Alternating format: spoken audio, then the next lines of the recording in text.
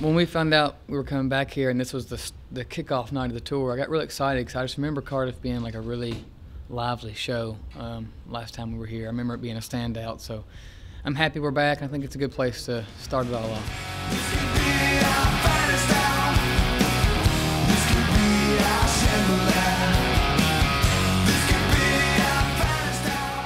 Scott wants to mark the 40th anniversary of Jailbreak and sadly the 30th anniversary passing of Phil. You know, Lizzie's Scott's band, you know, he was there, he's part of that sound, he's part of that whole legacy, and you know, he said, you want to come and sing do something Lizzie shows? Oh, who am I going to say no, you know?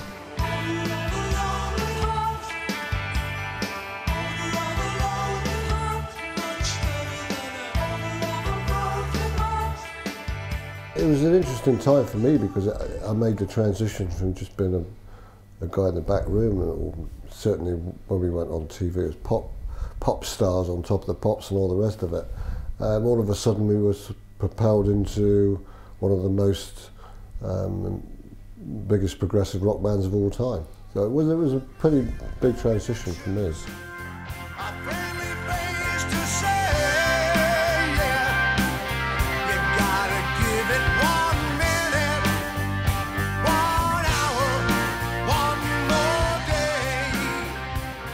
At the time we toured with Def Leppard, you know, we had a top 40 album in America with an album that's called A Bomber Dog, and that was going very well for us. But of course, Def Leppard were leaps ahead of that. You know, the biggest thing since sliced bread in America at the time.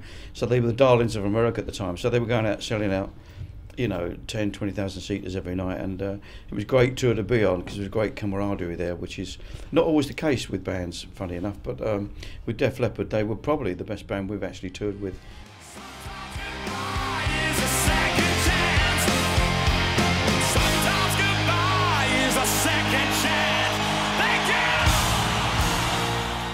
You have a piece of your heart in each record. This one's my favorite so far. We had the most fun making this record. Typically with Shinedown, making records is more like pulling teeth than actually having a good time.